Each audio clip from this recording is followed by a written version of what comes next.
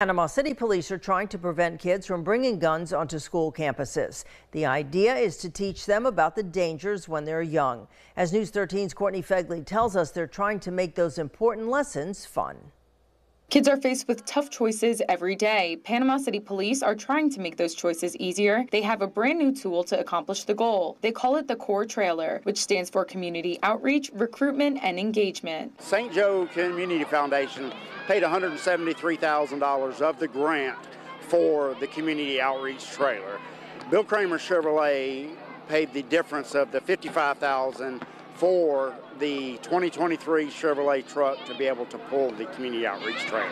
The trailer is equipped with educational tools to teach kids about the dangers of drugs and unattended firearms. If a student picks up the fake gun or drug paraphernalia in the trailer, a news report pops up about how people have gotten hurt by these items. I can stand in front of you and show you a gun. I can tell you shouldn't touch it.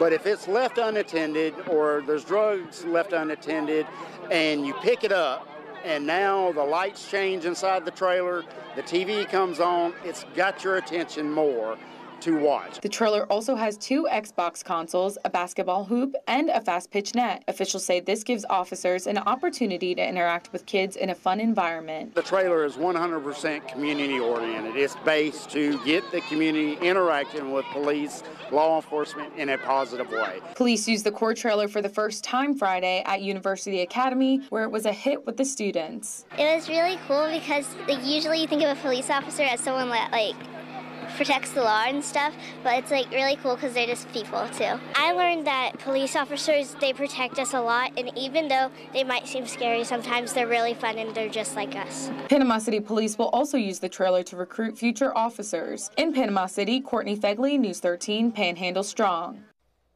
You'll be seeing the CORE trailer at many upcoming community events. 12 local schools already signed up to host the trailer on their campuses.